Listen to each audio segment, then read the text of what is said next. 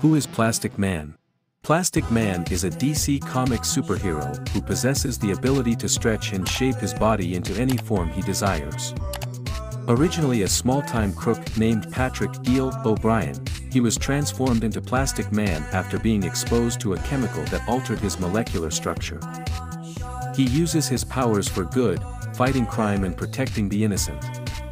He is known for his humorous and light-hearted personality, often making jokes and puns while on missions.